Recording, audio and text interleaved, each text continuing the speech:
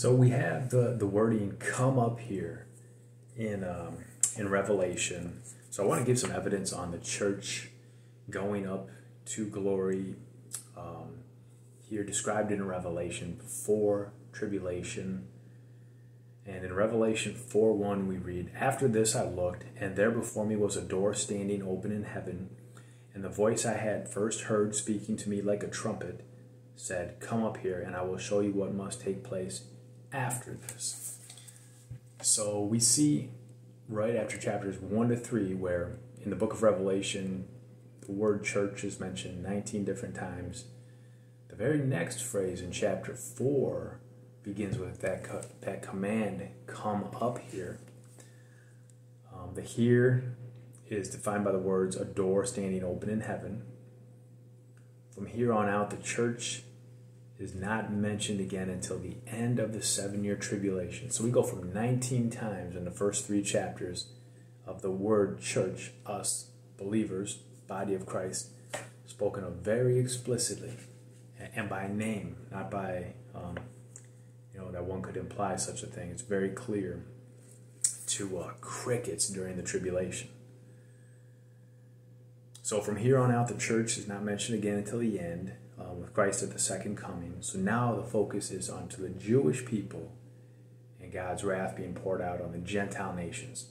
Again, you'll remember from the book of Daniel, a time of Jacob's sorrow, and it's the 70th week. So that's a full week of years. This is another evidence that there's no pre-wrath or mid-tribulation rapture. It's got to be pre, because it's a week of years. That's 7 years.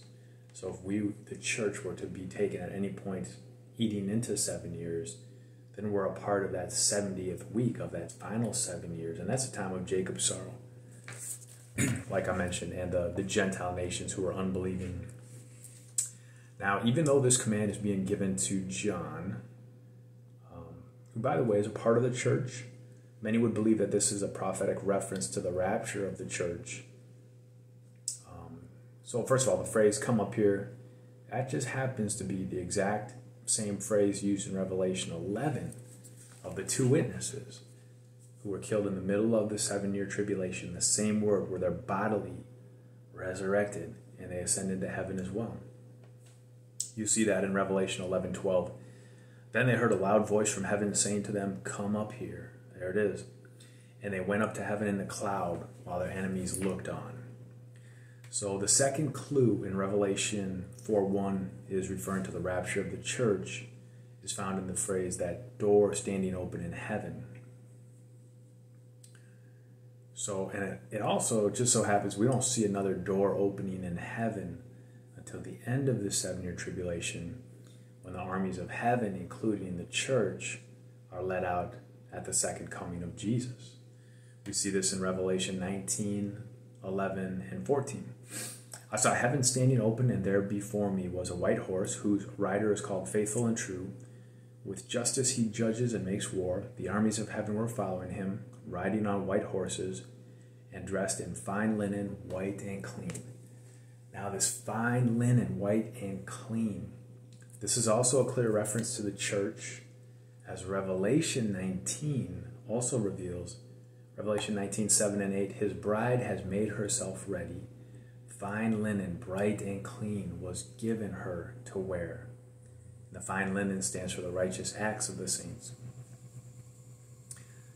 So this is a clear reference to us at the end of the 7-year tribulation, coming back with Jesus, right? We're seeing the back of his head. He's leading us. We're not the inhabitants of the earth who see him coming. We don't want to see his face. We want to see the back of his head. We're coming with him. So basically, heaven is opening up the door to receive the church, and then heaven is opening up that door to have us return with Christ. So according to the scripture, it would appear that the church goes to heaven at Revelation 4, before the 7-year tribulation, comes again in Revelation 19, at the end of the 7-year tribulation. And this would make sense. This is also why the church is mentioned all throughout chapters 1 through 3, but then disappears until the second coming of Jesus at the end of the 7-year tribulation.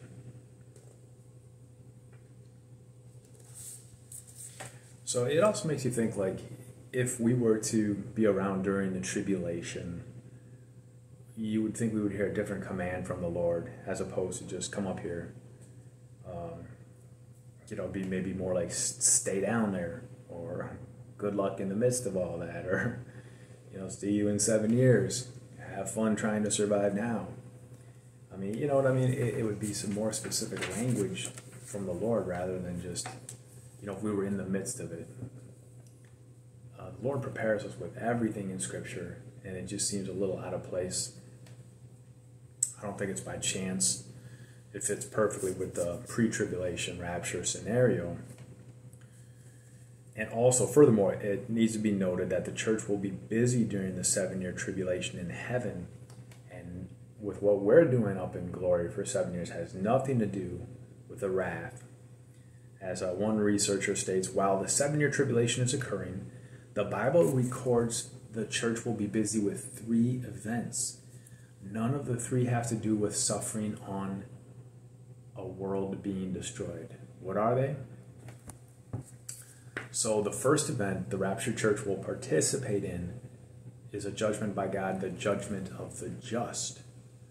This judgment on works is not to determine eternal destiny, but reward.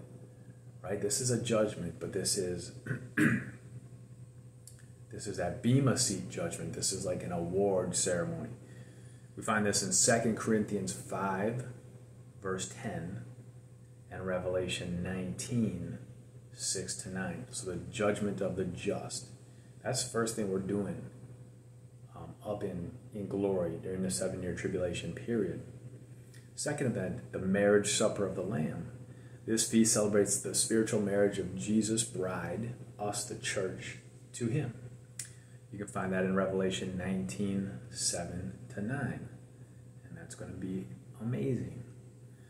The third event that follows the marriage supper of the Lamb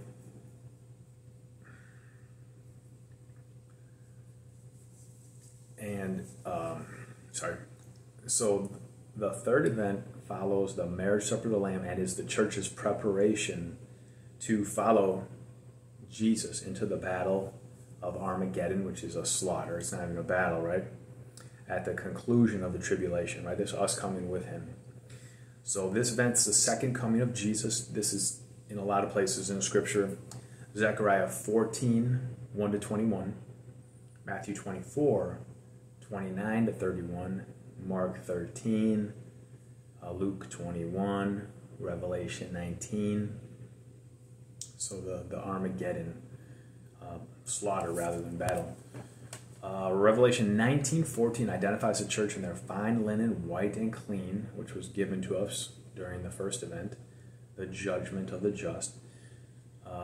We, the church, and angelic forces follow Jesus into the second coming into earth, but only Jesus engages in battle with mere words that defeats the nations in siege against Jerusalem.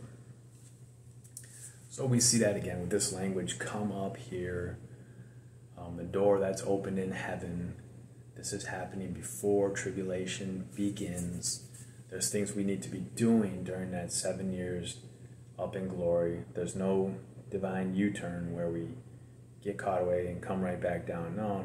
This is this 7 years of wrath, redirecting the attention back to Israel for crucifying King Jesus, for denying the Messiah, for saying his blood be on us and our children. There's going to be that day of reckoning.